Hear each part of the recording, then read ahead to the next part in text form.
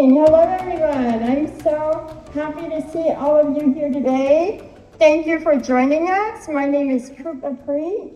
I'm the Associate Director of Imprint, and welcome to the Inprint Cool Brains series. We're so excited to be presenting the dynamic duo, Lisa Yee and Dan Santat, with their wonderful new novel, The Misfits, A Royal Conundrum. How many of you can say conundrum? We hope you all got a chance to do your own conundrum. My colleague Amanda Ortiz was leading that activity, and I hope it got you excited about Lisa and Dan's new book. You're in for a real treat today. And speaking of their new book, when many of you arrived today, you received a free signed copy, which we give to the first 100 attendees or families, one per household. Consider it a gift from all of us at Imprint to you. But browse this bookstore in the lobby. They're also selling additional copies, so feel free, and we encourage you to buy one of their copies. Let's see, what else do I need to tell you? You should have received a number as well when you came, your book signing number. If you want to get your book personalized, they're all signed, the ones that we give away. If you want to get your books personalized, or have Lisa or Dan sign another of their books, please hang on to that number, and we will call you up in numerical order in groups of 10. Let's just be nice to each other and only come up when we call you up. That'd be helpful. Some of you also received a survey as you entered. If you can, please fill that out. It's really helpful to us, and we would love your feedback about today's event and the series in general. Okay, so coming together to celebrate the power and joy of books and the authors who write them, ensuring kids have access to all the great books, and promoting books that help all kids see themselves in literature is why the Imprint Cool Brains series exists. The series is one of the few in the nation specifically dedicated to showcasing middle grade authors and their books. Imprint has been conducting this series for more than 15 years. Video on demand of past recordings of these events are available on the Imprint website. Go to the Imprint archives. Our web address is imprint.org. You'll find videos of Jerry Crash, Kate DeCamillo, Alan Grant, Meg Medina, R.J. Palacio, and many others, including Dan Santat's previous Imprint event, which he did virtually during the pandemic for the Aquanauts. So, also on our website, imprint.org, you can learn more and our workshops and everything we do. Okay, so now it's time to thank everybody. There are many people we want to thank who make this series possible. We owe big thanks to our lead underwriters of this series, including HEB, the National Endowment for the Arts, for their generous support, as well as the Houston ISD Foundation. Imprint also receives support from the Jerry C. Deering Family Foundation, Houston Endowment, the City of Houston through the Houston Arts Alliance, and the Texas Commission on the Arts. Thanks to all of them, this series remains free of charge, and we're able to put books by writers like Lisa and Dan in your hands for free. We are also very grateful to Meyerland, Performing and Visual Arts Middle School, for hosting this series, especially the principal here, and our wonderful librarian and friend, Celeste Cooper. Yes, let's give her a hand. Also, a special thank you to Taylor Carlton, Children's Programming Director at Brazos Bookstore, and as well as Jerry Ho and Christopher Cam from Random House Children's Books. They helped make this event possible. Finally, we owe thanks to all of the teachers, all of the librarians and school administrators, the parents who made it possible for all of us to come together. We are thrilled as well that today we have Bobby Shaw Middle School here with us. So everybody I named, thank you all today possible. Okay, now we go on to the main event. So Newbery honoree and National Book Award finalist Lisa Yee is the author of more than 20 novels. Wow. Including Maisie Chan's Last Chance. National Book Award winner and Caldecott medalist Dan Santat is the author of 100 books. Wow. Wow. Including the memoir, which he just won the National Book Award for, A First Time for Everything. So that's a lot of books between the two of them.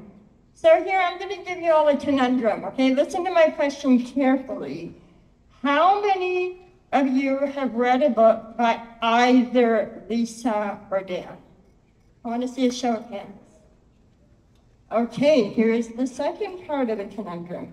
How many of you have read a book by Lisa and Dan? Any hands? Because they have written stuff together. Ooh, I see some hands. Okay. Well, even if you haven't read a book by both of them, you're about to. The Misfits is written by Lisa Yee and illustrated by Dan Santat. For the third week, the book remains on the New York Times bestseller list. Self-Awareness calls the book full of action, adventure, and fun. And the Horn book describes it as an entertaining mystery. But really beyond that, The Misfit is a book about friendship. It's a book about being okay with who you are, and also understanding that each of us, whether we know it or not, has a superpower, and you'll discover it if you just stay patient and wait. So now, let's silence our cell phones, and please no flash photos during the presentation. Dan, let's give them a warm Houston welcome.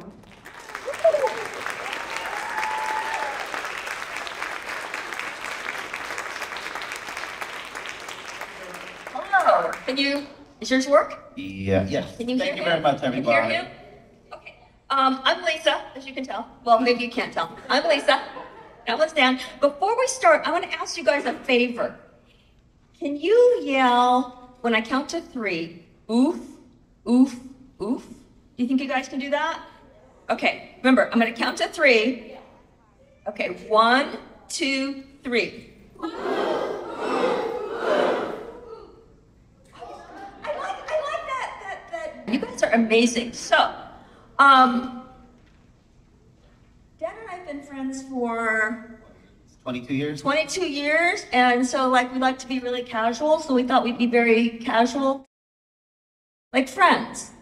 Yeah, so and just... What was the first time we met? We met at a book conference. Right? We met 22 years ago before either one of us was published, and we both wanted to create books. Yeah, our first editor was Arthur Levine. And he's the editor of the Harry Potter series. So we both started out on a very strong foot. Yeah, and so he ended up being our editor. And then we lived near each other, so we started having lunch about once a week.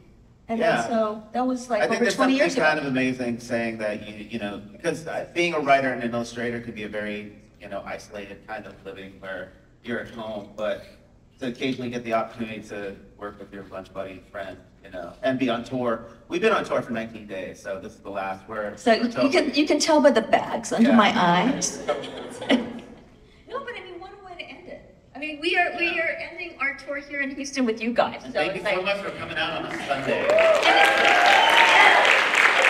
a beautiful day out there. Wait, lock the doors so they don't leave. But it is a beautiful day out there. We're flying back to LA where a huge storm is We're flying into the storm. We're flying in when, you don't understand. If it's a half inch in LA, all of LA turns into everybody panics. Walking Dead. Everybody it's crazy. But, yeah. It's gonna be 6 inches of rain. Yeah. 32 hours. Yeah. So Good times, good times. So the Misfits, originally I had this idea, and I think I had told Dan about it, about crime-fighting ballerinas, right? And the book was going to be called Ballerina Battalion, but it started changing because I started thinking about so I wrote the DC Superhero Girls series, if any of you are familiar with that, the DC Superhero Girls books. And I started thinking about how all of them had superpowers, except for Batgirl, who I love, who doesn't have superpowers, but she's just really brilliant. And I thought, what if I were to write a series about kids who were heroes, but they didn't have any superpowers? In fact, they had the opposite of superpowers. What if they were loners? Because I was kind of a loner when I was a kid. I could be right here sitting among you in an audience and feel like I was all by myself, that nobody could see me, or at lunch. I could be sitting in the cafeteria and I'd be looking at everybody else, looking like they were having a good time, and there I was all by myself. And so I kind of felt like I was invisible, but I thought, okay, what if I wrote about these 5 different kids and they all felt invisible? But if you're a super secret crime fighter, right, being invisible is one of the best things that you could be. So I thought about these 5 awkward kids who come together in this really strange boarding school. It's on this island. It looks like Alcatraz in San Francisco. And they're sort of recruited to become crime fighters, and they solve the crime of the century. And so my question is, why San Francisco? What are you thinking of Alcatraz and then the setting of San Francisco? Well, Alcatraz, so if you don't know what Alcatraz is, it's this huge island off of, well, not huge, it's a small island off of San Francisco. It's on a rock, and it was this high security prison. And so when I was a kid, I remember going there on a tour and thinking, oh, this is kind of cool, I want to live here, but I hadn't committed any crimes at that point. So, I can relate. It's really cool if you Google Not it. if you were a prisoner back in the day, of course. Not if you're a prisoner. But No, I mean, they have... it's gorgeous. It's actually really gorgeous. And then I was born and raised in Los Angeles, and we go to San Francisco all the time, and I love San Francisco and Ghirardelli chocolate. You've heard of Ghirardelli chocolate, right? There's actually the Ghirardelli Square where you have the Ghirardelli hot fudge sundaes, and we went there earlier this week for research and had hot fudge sundaes because we had to do it. Coit Tower. And we went to Coit Tower, which is going to be in book 2. We went on the trolleys, and it's all for research. It's all for research. We have to do that. Yeah. But you've been to San Francisco quite a bit, I've been right? to San Francisco. I have family, that doesn't live too far from there. But yeah, I did, when I read the manuscript, took a tour of Alcatraz, and I had always wanted to go to Alcatraz to take a tour. We have a mutual friend, Jennifer Choldenko, who used to be a tour guide there. Right. And so Al Capone does my shirts. She wrote that book. So she gave me some tips on what to see and what to keep an eye out on, and I went on the tour of Alcatraz. It was amazing. If any of you go to San Francisco, it's definitely worth the trip. But yeah, took photos of everything. And then there was a submarine in the book that you completely forgot was in the book.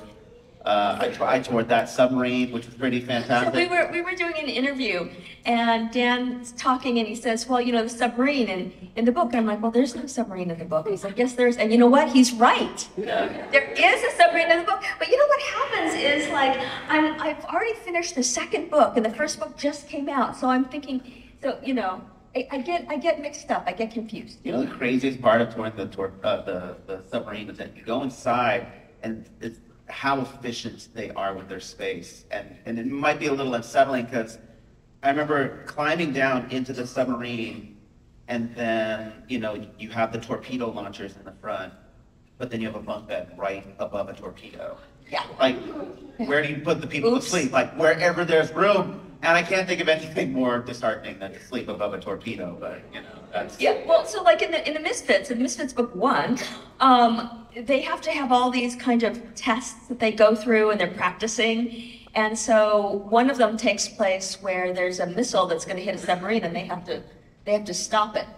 And so, these are kids that, just a few months prior were just in their middle schools being ignored by everybody. And then they all come together on this mysterious island. They take a bunch of tests, and they're put together for this super secret crime-fighting agency called NOC, which is no one can know. Do you want to give them a quick summary of who the characters are? So, okay, so there are 5 characters, and so these are the illustrations. Why don't you explain this, though, Dan, what they're seeing? So who here has ever messed with an iPad? Of course you have, it's 2024. How many of you are familiar with a program called Procreate? Okay, so I'm old school. I'm an old school artist. I usually work on Photoshop, but I've been traveling a lot, so I've had to do a lot of the final line artwork on Procreate, which is an industry standard these days. There's a lot of artists that just have an iPad and Procreate, and they do final artwork for books just using that. I'm very unfamiliar with it. A lot of it is muscle control, and when you're using that really great, Apple Pencil on the surface, it's like drawing on ice because it's a glass surface. Anyway, Procreate's a fantastically powerful tool for only $12. And if you wanted to become an illustrator yourself, get that, and you're open for business. But this is a playback. What's great about Procreate is that it does a playback of all the art that you work on. So you're literally seeing all the things that I did to get to the final product. I mean, this has been sped up considerably. I would say the final art for something like this probably took me about 2.5, maybe 3 hours. And these are the pictures that are actually in your books. Yeah. And this is me, like, I'm doing various things. I'm either at my kid's soccer game working on a book, or maybe, spending quality time with my wife, watching hours of House Hunters and Real Housewives of Atlanta, which I do not like. So I'm just sitting there and being like, oh, okay, you go with house number 3, But in the meantime, like, I'll be working on this. And what's great about it is that, I can work from anywhere as long as I have a Wi-Fi signal. And so I get the manuscript. Like, yeah, so there are 5 Misfits. The main one is Olive, and she is great at acrobatics and gymnastics because her grandmother has trained her for that. And the thing was that when I was Olive's age, I remember doing gymnastics and in school and falling on my head, and I ended up at the hospital. So I thought, okay, I'm gonna write about that, only I'm gonna make her really good at it, right? I mean, the great thing about being an author is you can take stuff that's happened in your real life and then make the kids so much better than you are. But Olive, like, she's a loner. I was a loner when I was growing up, and she has a lot of allergies. She's very allergic to cats. And so I thought, well, what if we took these weird things that the kids had that they were embarrassed about, but made them positive, right? So having allergies is actually a plus in the book. And then we have another kid named Theo, and he's like, you probably all know Theo. He's very chill, he's very laid back, right? And he has this skill that I have still never mastered, and that is he can talk to grown-ups. He can talk to any grown-up, he can talk to anyone, and he's the type of person, maybe you've met people like this, that you end up just telling like your whole life story to. That's Theo. He can get anyone to tell him anything. We have Phil. She's like a technology genius. She's got these big rings on her hand that are actually computers that she uses, and she also makes up gadgets. And I thought, okay, so like, I remember the toys from when I was a kid. Do you remember Silly String? And I think it's still around, right? Silly String. So they have something that's kind of like Silly String, only it's super powerful and it could tie up people, right? And so it's like, like, I thought, okay, what if there was a spray that these Misfits use, like if they were tailing someone and the person was trying to get away and they had a stink spray, and all they have to do is spray the person and you can't get the stink off of you, and it's easy to find them. So it's like Phil is coming up with these kinds of things. There's a character named Iggy, and she's like, she's very negative. She's very negative. I wouldn't say an introvert. She's aggressive. She's very aggressive, but she's great at combat and fighting, because they're all trained in ballet and boxing and mixed martial arts. And then there's James, he's this genius who loves Battleship. So what I did is, I have these characters, I have the manuscript, and I do like just a little couple of sentences about who these characters are, and then I give them to Dan. And then he's gonna interpret that and come up with what they look like. Right, having drawing, like, I have a degree in microbiology that I don't use. But luckily I've spent most of my childhood drawing pictures of things that I like, starting with Garfield, and then moving up to Calvin and Hobbes. And then eventually I really got into Marvel Comics, because I had reading comprehension issues, so I had a hard time reading books. And so I went to graphic novels and just fell in love with reading. So yay comic books. But a lot of my education just happened to be me copying those pictures of things that I like, Spider-Man, X-Men, things like that. And you can probably see it, you can probably see a little bit indicative in the line work that I'm doing here. Anyway, so of course, I go get a 4-year degree in microbiology. I get accepted into dental school, and then all my college roommates, they stop me. It's like, no, you're making a huge mistake. You know, you're going to hurt people because you're going to be the worst dentist ever if you think you're great. And so they encouraged me to apply to art school. My friends were, they encouraged me to apply to art school because they knew how much I loved art. And so, you know, it was like something that, it was very, like for me, just to go against my parents and do what I wanted, like that sounded insane. But I did, just to see if I could get in. But once I realized I got in, like then I was hooked. But prior to that, my parents never let me take art classes to detract me from the true dream of being a doctor someday, right?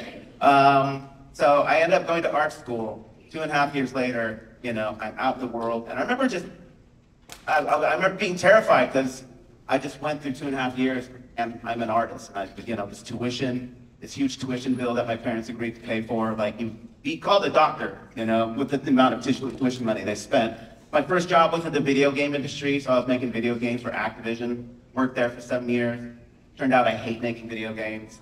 Had a cartoon show on Disney Channel, The Replacements. Turned out I hate Disney executives.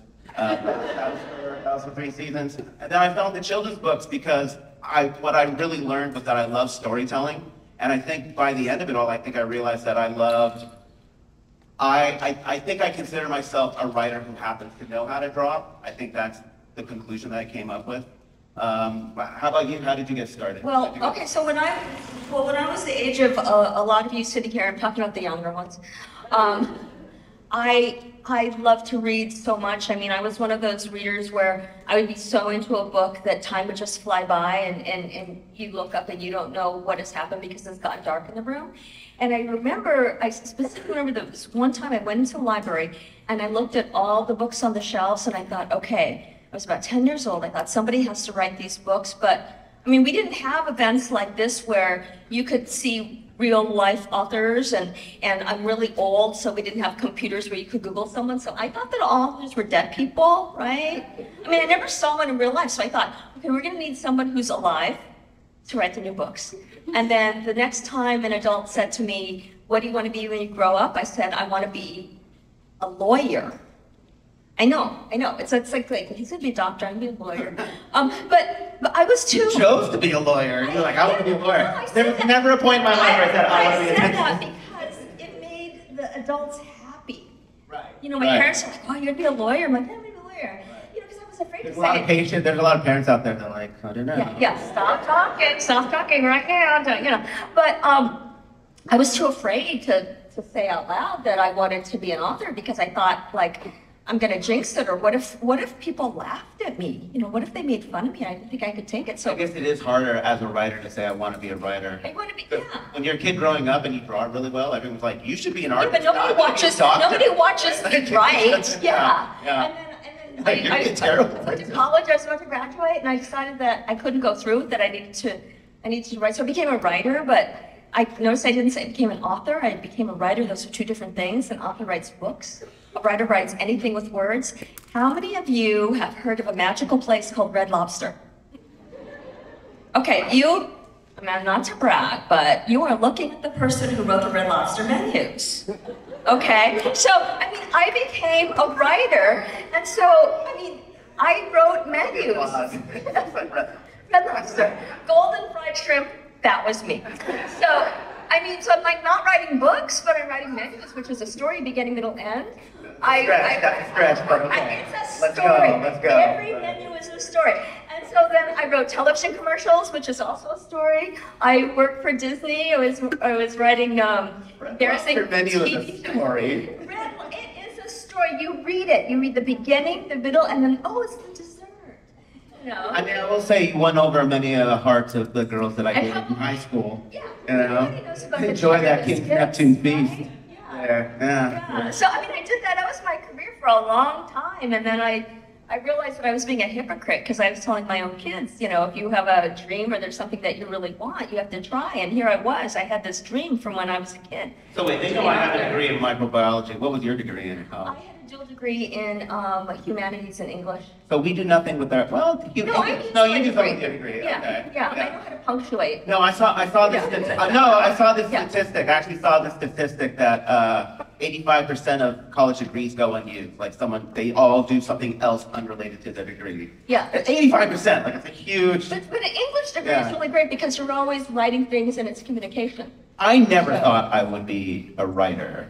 And not just because like my parents were blocking me in the way, but I didn't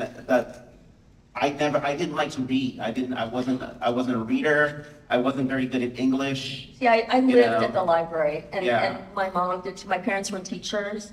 But I remember calling my parents, and I wanted to tell them that I wasn't going to go to law school, that I was going to be a lawyer. And how were they about that? Well, so I call, my mom answers, and moms instinctively know when something's wrong. Yeah. And because I said, there's something important I have to tell you, and kids, if you ever say that to the adult in your house, they're gonna freak out. So you just try it, it's kind of fun. But anyway, so I said, there's something important I have to tell you, and my mom's like, okay, what is it? And I said, I'm not gonna go to law school, I don't wanna be a lawyer. And there was silence. And I felt so bad because I thought I broke my parents' hearts because they were like, you're gonna be this great lawyer, and they helped me pay for college and all this kind of stuff. And my mom said, there's something I wanna tell you. And I thought, okay, if she's gonna get mad at me, that's fine, because I basically lied to her all these years. What a warm up. I have something I want to tell I want you. to have but something you go to tell. first. And then, well, my mom said to me, she said, you know, your father and I, we never wanted you to be a lawyer. This is so exciting. We thought that's what you wanted to do. Tell me, what do you want to do? I said, I'll be a writer. And there was silence. And then my mom's like, how are you going to make a living being a writer? I'm like, I don't know. So, It's like one of the hot things now. like, how are you going to make a living? I don't know, but Well, I from mean- what I've read, like writing is like a big thing now. Well, I mean, I'm looking at all you guys. A lot of you have writing on your shirts. You know, a writer had to write that. Any word time you see words, you know, like I wrote packages in the boxes of heating instructions and stuff like that at the grocery store. I've always, You know, writer has to write that. so many times I've always told people that, the thing that you're passionate about, that doesn't feel like work, is probably going to be the thing that you're the best at. And that's probably going to be the thing that you end up doing. So like my college roommate, he ended up getting a degree in English and Latin. And now he works cybersecurity at the FBI, because he loved building computers and all that. So it was like he went and got a college degree just to have something that he thought was practical. But I realized right now, in front of all these people, that you and I both met at a crossroads in our careers. Because neither one of us was published when we met. Right. And we both wanted to create books. And there's just that horrible insecurity that you have where you're thinking like, can I do this? Yeah. And yeah. it takes a long time to get through. Well, and we both had other jobs too before Right. that. So it was like trying to be an author was going to be like a risk, but it's like, okay, I can always go back to my I other think there's job. always risk in that kind of field, Yeah. with writing. But what's great about being a writer, some of the perks about being a writer is that you get to meet some of those other writers that live in other parts of the country that, you're fans of or you admire. And like just recently, we were in Austin during a school visit, and there's a wonderful author by the name of Christina Soontornbot.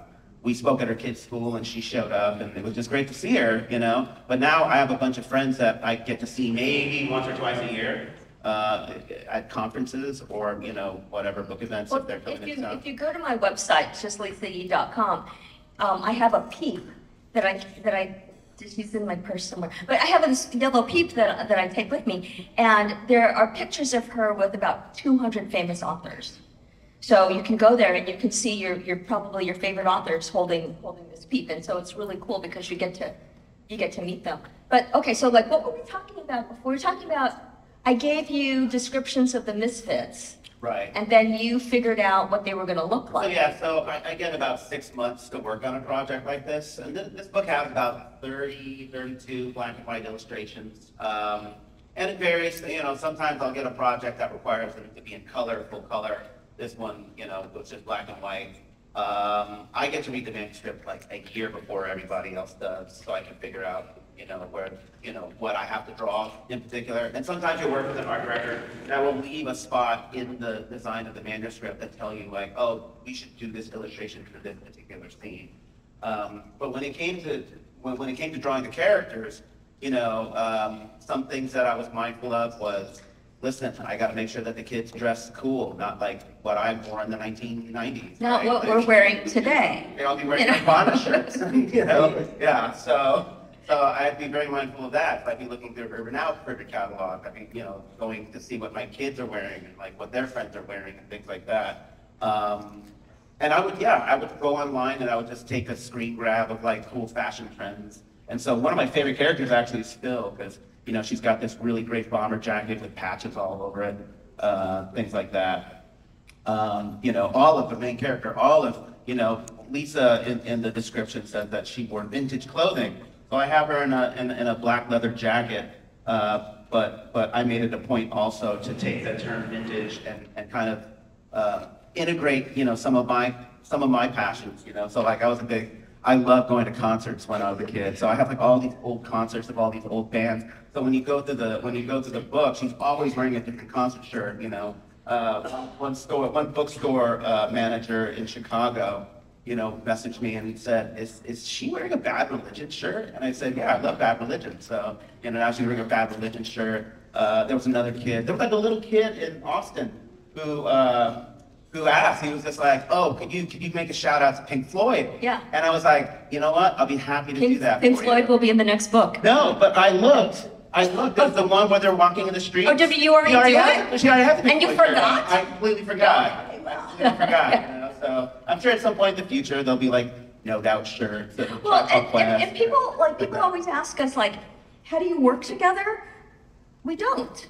I mean, we do, but we don't. So like, it's I like think we respect each other's space. The thing is, like, when I'm writing, like a super team. we're a super team. We're like spies. like reading each other's minds. But we've done a couple other books together. But the thing is that I am so familiar with Dan and who he is and how he draws that when I'm writing, I'll be writing a scene and I can actually imagine what he's going to do with it. And I'll be thinking, okay, he's going to have so much fun with this. And so I know that when I hand over the manuscript, he's just going to actually take it to the next level. So our first book that we did together was Bobby versus Girls. Yeah, based on my son.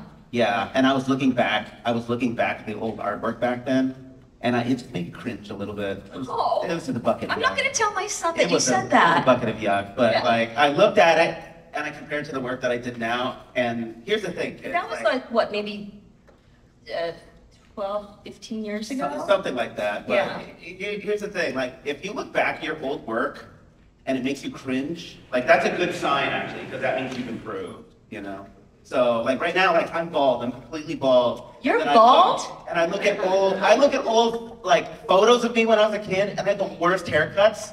And it was just one of those things where you're like, you know what, I didn't even deserve to have hair. Because all those years where I could have had like these cool haircuts, it was just wasted. And like a dandelion, someone just went, you know, my hair.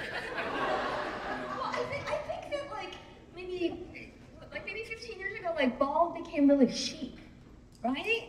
I mean, like Yeah, you can think like Jason Statham, People that didn't have to be bald wanted to be bald because Yeah. it looked cool. Bruce Willis. Does it- You go and- back and you watch old Bruce Willis movies where he has hair and it looks weird. And my wife said that to me. She's like, you've been bald for so long. Like, when I see old pictures of you with hair, it looks weird. But we were friends when he had full head hair. Yeah. But I saved thousands on shampoo. That's great. Yeah. You know, let's see. Do we want to talk a little bit about book two? Might be. I don't know if we want to say, Oh, or do we need to wait on notes? I think we're supposed to wait on it because it's a Okay. secret. But what happens in book one? So you have these 5 misfits, right? And they're solving the crime of the century because the world's most expensive necklace has been stolen. And it's been stolen at a fundraiser at their school. And if they don't find it, their school is going to go under. And so they're going to take all this training and stuff that they've had, and it's all going to come together. But it's really chaotic, and it's the book is a mystery, and it's a detective story, and it's a thriller, and it's really fast-paced, and it's silly, and it's like, you know, so much stuff is happening all at once, and then it ends with a cliffhanger. Right. And that cliffhanger is going to be book 2, which I finished 2 weeks ago. Do you remember? Okay, so we were having this discussion maybe a month or two back because I had gone to a jewelry exhibit at the Natural History Museum in Los Angeles, and they had on display, it was this diamond. It was like this huge diamond, like probably the size of this Post-it, right? It was enormous, right? And it was called the Yonker. And we go in there, and I kind of wanted to see what a huge. You tried to steal it, didn't you? I went in there. They had a security guard, and you know, of course, everybody was like, "So what would you say the thing's worth?" And he's like, "About $25 million."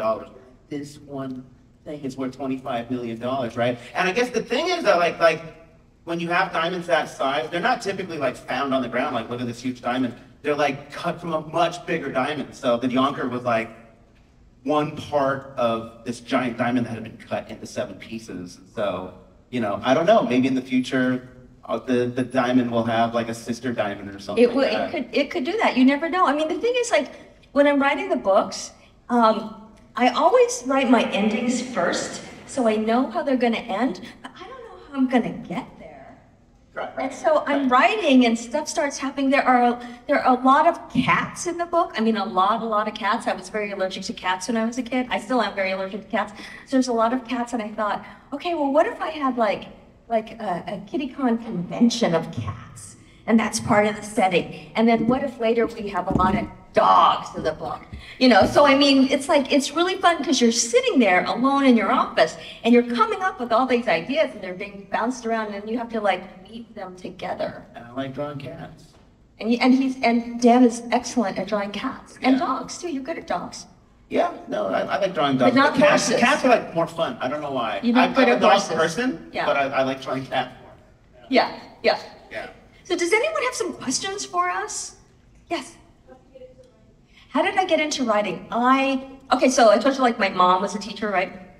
And so when I was really little, every night before bed, she'd read to me. And then she was so tired because teachers work so hard that sometimes she would fall asleep. And I loved it because then I got to stay up and read, right? And then the very first story I ever wrote, I was 8 years old. And it was about a giant sweet potato and a tiny farmer. And it was horrible. It was horrible. I wrote it for my little brother. It never got published, obviously. But the thing was, I kept writing. I kept writing and writing after that. And you know how I was telling you before, like, I wish I had told people that I wanted to be a writer, but I was too embarrassed. I wish I had told, like, my teachers or my librarian or my friends or my parents, because I think I would have been a published author a lot sooner had I not been so afraid.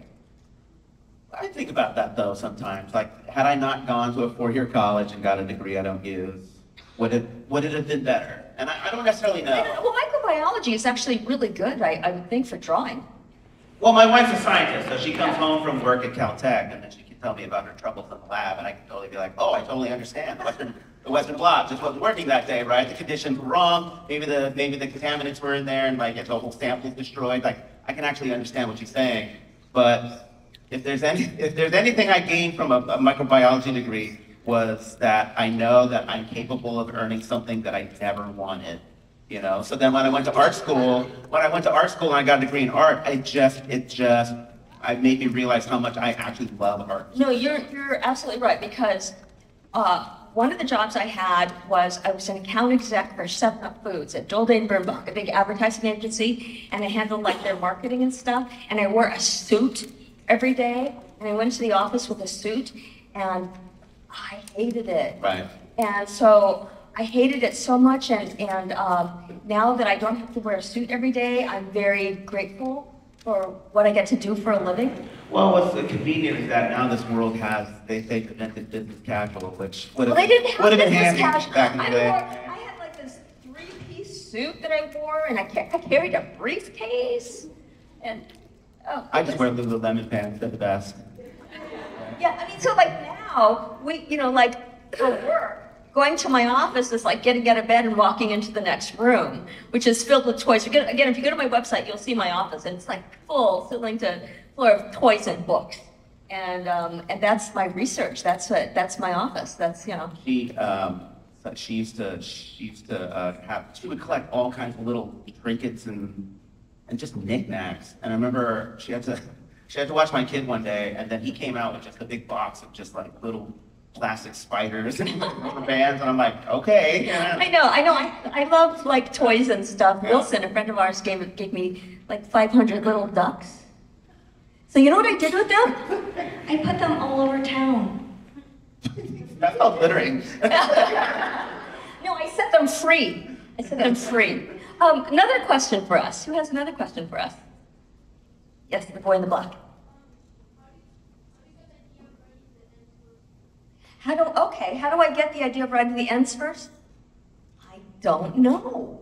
I mean, it kind of hits me in the head. I mean, I guess I'll be thinking overall about a book. Like for the Misfits, I thought, okay, stuff's gonna happen, but at the very end, well, I can't say because you're gonna read it, but this will happen, and then I write that down, and then as I'm writing everything else, it has to make sense so that it comes to that.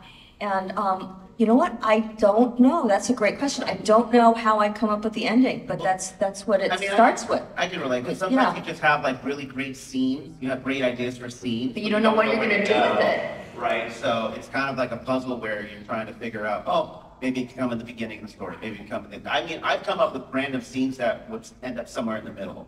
Yeah. Right? And then you're just kind of, there's some writers that actually write scenes on postcards. I used to do that. Right, and then they'll just move the postcards around to rearrange it to see how it all plays out, how the flow works I out. used to do that when I first started, because I had been doing like the TV stuff. I would write things on index cards and I would put it on the ground and I would walk around my story. Right. But now, with computers and everything, I use a program called Scrivener. Right. And I do write an outline. Remember I was telling you guys about like Red Lobster, beginning, middle, end, it's a story?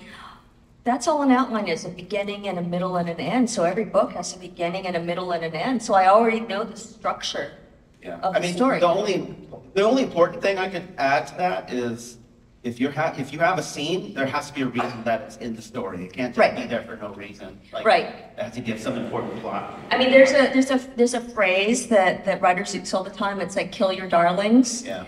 And by that, it means like, maybe you have a scene and something's happened and you just love it, but if you took it out, the book would be stronger, and you have to get rid of that stuff that sometimes you love because it's not serving the story. Right. Why don't you pick someone? Any other questions? You, sir. Yes, in the white.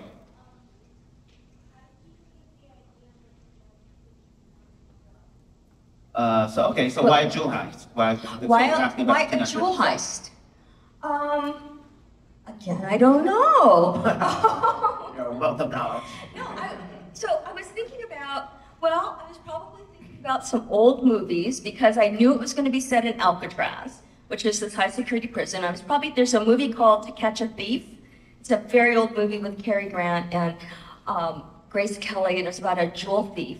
And so I think I was kind of in that mindset. But these are great questions that you're asking, because sometimes when you're coming up with ideas, it's like something little from this gets in your brain and something from over there, and then it starts like, it's kind of like when you're baking a cake, it all gets mixed up together, and then at the end you have it. But in the beginning, you didn't even know what ingredients were going to be there, and I think it was probably that. I guess generally the impression of spies and things like that is that they're typically there to save the world, which we haven't touched on that yet, but they do have these abilities where they could potentially save the world. The Misfits are super secret crime fighters, so they're not necessarily spies. So their mission is to solve crimes and to protect citizens. Okay, just to go back, like when I was trying to reference ideas for this, I was looking at the A-Team and the Mod Squad, things like that. Just even like, I don't know if you guys remember an old show called 3, 2, 1 Contact. Do you remember the Bloodhound Gang? Yeah, okay, silence, all right. Yeah. It was great. Yeah, but like shows like that, even Scooby-Doo. Oh, Scooby-Doo, yeah, Right, yeah, and right. it's always you always know what's gonna be. Another question? Yes.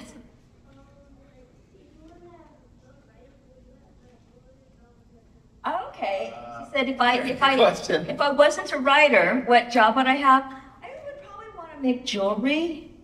I mean, I just like making things. It would be something, but if I wanted to make a living, I'd probably be a lawyer. I don't know. I don't know. Maybe a teacher because that's what my parents were. But yeah. Wow. I'm glad I'm a writer. Thank you. What would you if you weren't an artist? I like making furniture actually. I don't know if that counts as an art, but I do like. That's different than drawing. You're not drawing the furniture. I like making furniture. I also roast my own coffee. I think I'd like to probably be a coffee roaster. He is a coffee snob. I am a coffee snob. You're looking at a coffee snob.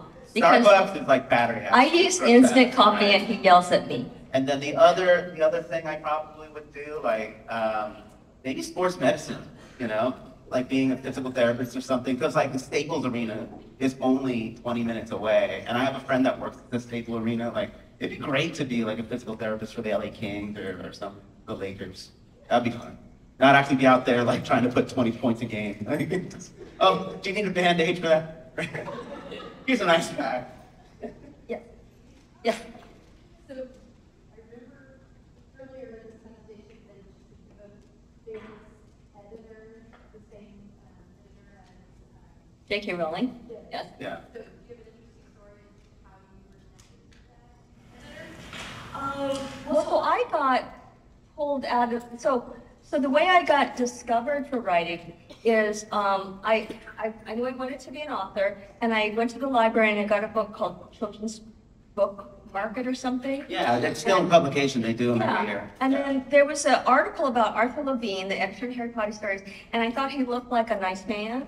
So I sent him what's called a query letter. It's just this one letter, it's one page saying what you're writing. And so I sent him this query letter, and he liked the query letter. He thought it was really funny. And he said, but the book that you're pitching me is not right for me. Do you have another book? I said, oh, I have this idea about this girl who's a genius.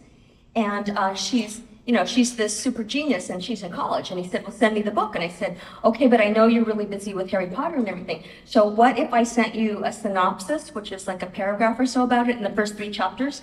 And he said, send that to me. And I sent it to him, and he calls me and he says, I love this. Send me the rest of the book. And I said, I haven't written the rest of the book. And that book took me 6 years to write, but he stuck with me for the 6 years. And so that ended up being Millicent Man Girl Genius, my very first novel. And then later, I remember, like, when I was writing another book, he's like, you have to read this series, it's Harry Potter. I'm like, that's really not my, the fantasy, I don't know. And oh my gosh, it was just like, but both of my kids got to meet J.K. Rowling, and actually my daughter, who's a children's book editor, got to work on one of her books. And so, yeah, I mean, that whole thing changed the industry. Oh, about how I met Arthur. So I joined this, I don't know if there's any children's book writer people who are interested. There's an organization called SCBWI, Society of Children's Book Writers and Illustrators, so it's scbwi.org. And basically for like, what, $65, you can join the society for I think it costs more now. I think it's like 85. Is that right? Yeah. Okay. And so they have chapters all over the country. There's like one of the biggest ones is in Austin. I think there's one here in Houston. I'm sure there is, yeah. Right? Yeah, And they'll invite editors and art directors and agents to come, and they'll critique your work and things like that. They have 2 big conferences, one in LA, one in New York, and one year I decided to go to the LA one with a portfolio and a dummy book for my first picture book idea. And on Saturday they would have this big like art portfolio show. And so I put my portfolio down and my dummy book down. And then, like maybe 2 or 3 hours later, it was judged and everybody's walking in. And there was like all this chatter. You could just see people like looking at you and like pointing at you and stuff like that. And then Arthur Levine comes up with my dummy book. He had snatched it off the table because he didn't want anybody else to see it. And Arthur Levine came up to me and he's like, I'm Arthur Levine. And I was so green, I didn't even know who he was. And I was just like, oh, that's nice, And he says, oh, I'd like to take this manuscript back to Scholastic. I'd like to give you a 2-book deal. And the way it works back in the day was that traditionally what you would do, you would promise a manuscript to an editor, and then you would let them have the first look at it, and then you would wait for them to say yes or no, and then they would give it back to you. And so I had already promised the manuscript to somebody else, and so I'm looking at Arthur, and I said, oh, well, thank you, but I can't let you have that because it's promised to another editor. Of course, he's like the most powerful man in publishing at the time, and he remember he looked confused at me, like, okay, I'm ready to give you money right now, but if that's how you want to play this, then he gives me his card. And I remember he walked away just totally defeated. And my art teacher from art school, she comes up and she grabs my arm like I was a child that broke something at a grocery store. And I remember she grabbed my arm. Like, what are you doing? She's so mad. I was like, hell, And she's like, what are you doing? And I said, I did what you taught me. And she's like, do you know who that man is? And I forgot his name already. I'm looking at the card. I'm like, Arthur Levine. She says, do you know what Arthur Levine does? And I said, yeah, he's an editor. What? What? And she said, he edits Harry Potter. And I'm like, what have I done? And she's like, yeah, go back, take the deal. And then that's how.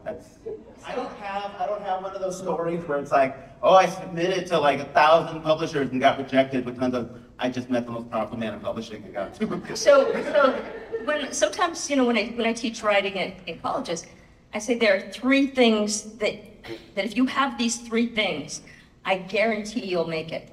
If you have 2, you have a good chance. If you have 1, you may. If you don't have any of them, I don't know if you will. Get your notes ready. And that is talent, luck, and smarts. And I felt like I had the talent and I had the luck. I didn't have the smarts. Because I didn't know all about the business and stuff. And it sounds like you had the same thing. Yeah. So you're looking at 2 very dumb people. Well, I think what ended up happening, the insecurity made me over-prepared for that day. Yeah. Just with the portfolio and everything that just came in. So I think one of the big things that people stumble on is that they don't know the rules of publishing. Like a picture book, for example. I'm sure the majority of you don't know that a picture book is supposed to be 32 pages, right? That is 85% of why most people just get thrown out. Oh, the word count is 5,000 words when you realize these days, word count for a manuscript should probably be around 1,200 or less. For a picture book. Yeah, so for a picture book. And so sometimes they'll just look at it, they'll know right off the bat, this person doesn't even know how the format of a picture book is. And that's a big reason why a lot of people don't get published, that they just don't know. Right, yeah, right. So. Another question. Yes. So the question is, do you work on multiple projects at the same time over the year? Yes. Especially that guy, but yes, right now I'm working on 3 books, 3 novels, and they're all at different stages, and Yeah, okay, I'm gonna let you answer that. I'm working on 7 right now. So I've got my own graphic, I've got 2 of my own graphic novels. But the other ones I'm working on the next Misfits. I'm finishing up another book that I just did with Henry Winkler. I've just finished a book with my good friend Mo Willems. And then I have 3 others that are just waiting, come on, do my art, and getting all these emails from editors. They're all on top. Constantly just juggling nonstop, but it's nice to know that it works. Sir, in the back? Yes. Yes. It's funny you talked about graphic novels. Yeah. Because I saw the illustrations and they're very cool. Yes. When I was growing up, it was all about comics. Yes. These are called graphic novels now. Right? Marvel, everybody sees that. I was the same way, yeah. They were all comics. Yeah. So I'm just wondering if there's any thought given to making the Misfits a graphic novel, a comic book, or more money, a video game. Both would be lovely. Yeah, so we're open right now. So the Misfits is a novel, but it's illustrated. And I think it lends itself, I think you're right, it really, because of all the action and stuff. But for now, we're gonna focus on the novels. But But who knows? I mean, a lot of times that'll happen with a series. They'll start out as a novel, but then Yeah. they'll turn into a comic or a Right. graphic novel. That's a big trend these days. And then People like I said, we're very I don't know if open I have the to time or the patience to actually do graphic novels. Take a long They time. do take a long time. Like my last graphic novel took me 3.5 years. I had another one took 11, and like my first one took 7. Not because it takes 11 or 7 years to make a graphic novel, but because I'm so busy juggling so many different projects that when you find time to work on it, then you have to devote so much attention to it. I would say on average, for me to do a graphic novel would probably be like 2.5 years. So how long would you say that took you? This illustration? Yeah. That one illustration took me about 2.5, 3 hours. Maybe less. And the book, I think, has, what, 30? 32? 32 32 illustrations. illustrations. Yeah. Yeah. Okay, why don't you pick some? Yes. Oh, okay, all right. So we're going to give you a little drawing demonstration right now, okay? So I'm going to give you a quick lesson on how to draw. And what you're going to realize is that everybody in this room already possesses the knowledge of how to draw whatever you want, okay? So let's draw a face. I'm going to draw a very basic face, only using letters of the alphabet, which is, I'm pretty sure, something that everybody can do. But what's going to end up happening is I'm going to draw one of the characters' faces, and then you're going to see how that relates, okay? So, audience participation, just shout it out. What's a good letter for a head? A. All right, so we have a nice round head, right? So, our imagination can define this in many different ways. Right now, I can say that this is a rock. I can say this potato, an egg. So we have to add features. We have to add details, right? So what is a good letter to make some eyes? Well, yeah, basic letters. So yeah, let's just do an O, right? So we have 2 eyes. Now let's do some pupils. What's a good letter for the pupils? Oh, there you go, right? So now we've got a terrified potato, right? Okay, now we all know our emojis. There's different like numbers and signs we can use to make noses. For example, some work like the letter L. Do you see a nose when I make the letter L? Okay. If I take the letter J and I turn it on its side, do you see a nose in the letter J? All right. If I draw the letter C, like you got Charlie Brown's nose, right? You could even like take an upside down U like that, and then like give it some nostrils. Now you got a piggy, like a little piggy nose, right? If I wanted to do a bat nose, I could do a heart like that, and then same principle. Now you got, bat nose, right? So in this case, we're just gonna stick with the letter L. Keep it nice and simple, okay? So I've got the letter L right there, and then, when someone mentioned the letter C, so some letters are very versatile. You can do a lot of things with them. So I could use the letter C to make an ear here, and an ear here, and we'll even take the letter C. We'll take the letter C and we'll make a smile, right? And then we'll make the letter C, and then we'll give it some eyebrows, right? So who did we draw? Who did we draw just now? We drew me. No. Sadly, no. We drew Dwayne Johnson. We drew The Rock. Okay. But if we took Dwayne Johnson and we gave him some glasses, right? Who is this? I'm very flattered. No. This is Stanley Tucci. Okay.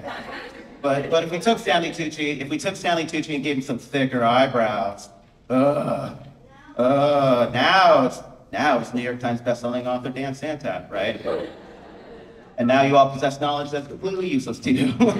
All right, so now we know how to make eyes with just letters of the alphabet, right? Now I'm gonna draw Olive. I'm gonna draw Olive from the book.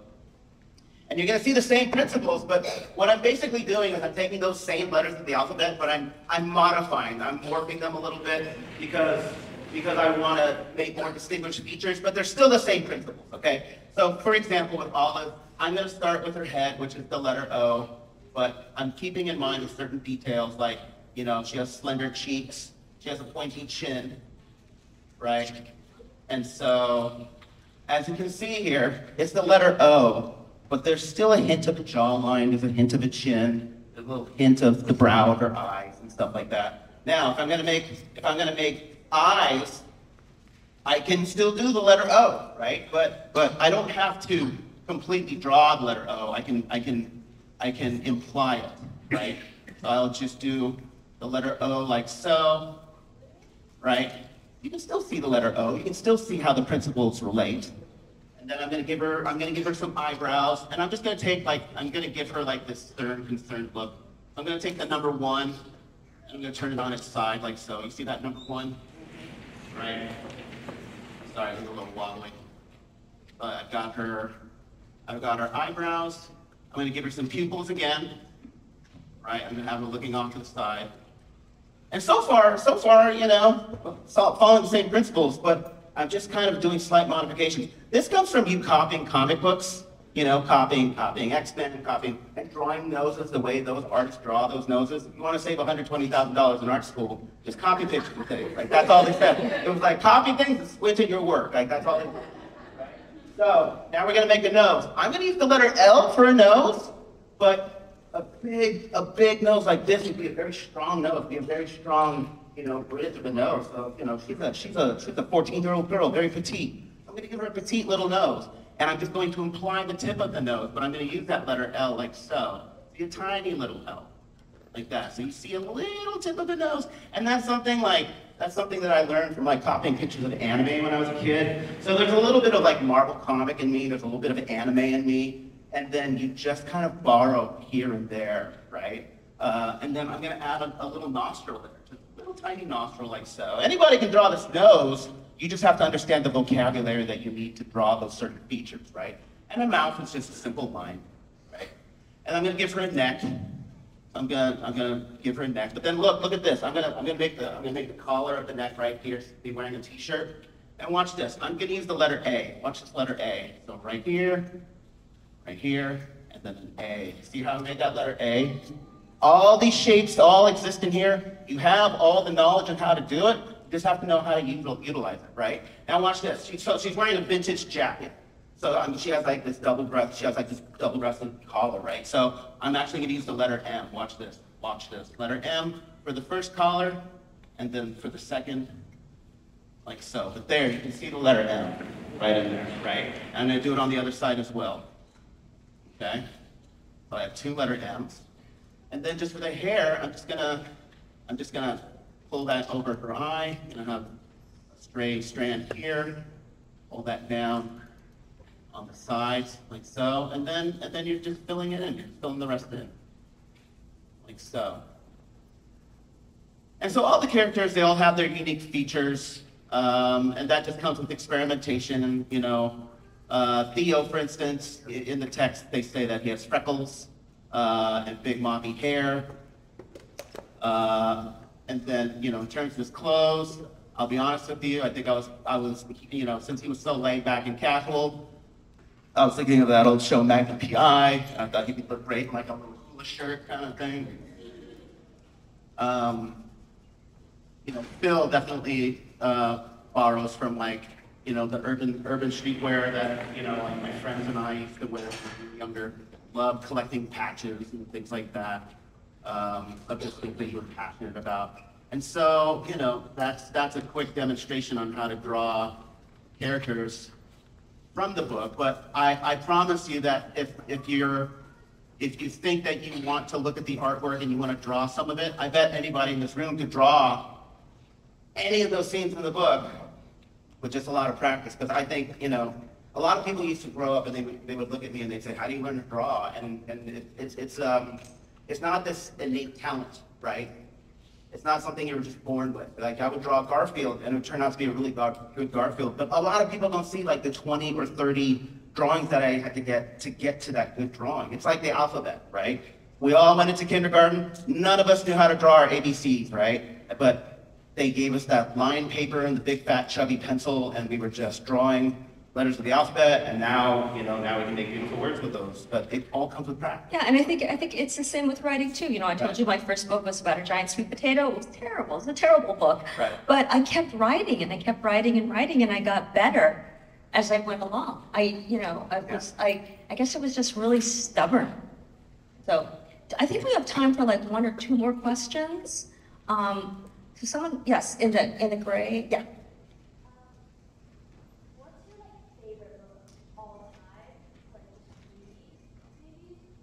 She asked like the hardest question in the world, which is, what is my favorite book of all time to read?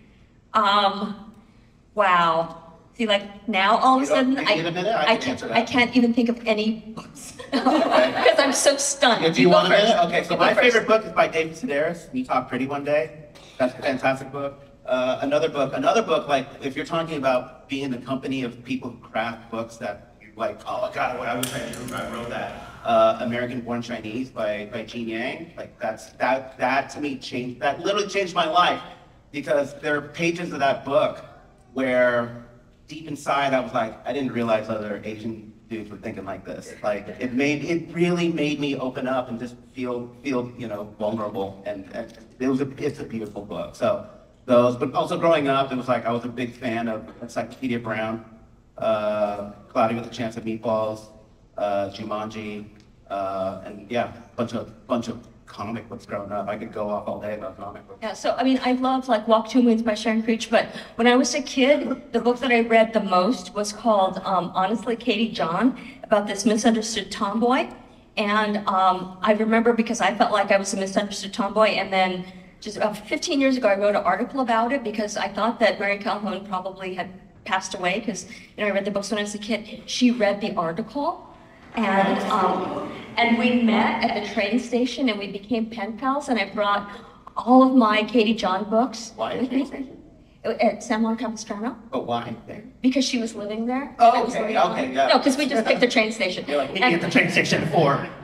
And I told her that when I was a kid, I loved the book so much, I thought that when I became a mom, if I had a daughter, my daughter was going to be named Katie. And so I had her sign books for my daughter Katie, because my daughter is named after that literary character. Sweet. I had a big crush on Leah Thompson, the actress. And my wife's name is Leah. Okay, Not well, the same. Dan, why don't you pick the last question? Orange shirt, sir.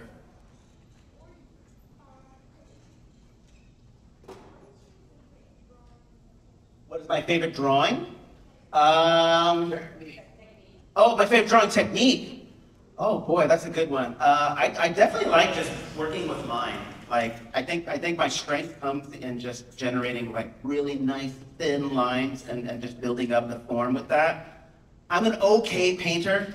Painting is pretty much like drawing, but you have to really change your thinking process, because then you're creating giant shapes, But everything really relies on one thing, and that is generating contrast. The movement between light and dark, generating effects of light and dark either with line or with paint. I'm definitely like a line person, and I like really thin line work. Like see the little shading I'm putting like right there in the calves. I could just do that all day, just creating like volume, just with like hash marks and things like that. Like that's the kind of stuff. I grew up like a big fan of. There was anime like Katsuhiro Otomo, who did this great comic called Akira. The other ones like Ghost in the Shell, Masamune Shiro. Like a lot of those Japanese like brush ink artists, they were huge influences on me. So that's a little bit about my country. If you have any other questions, feel free to ask like afterwards. Thank you very much, everyone. Thank you.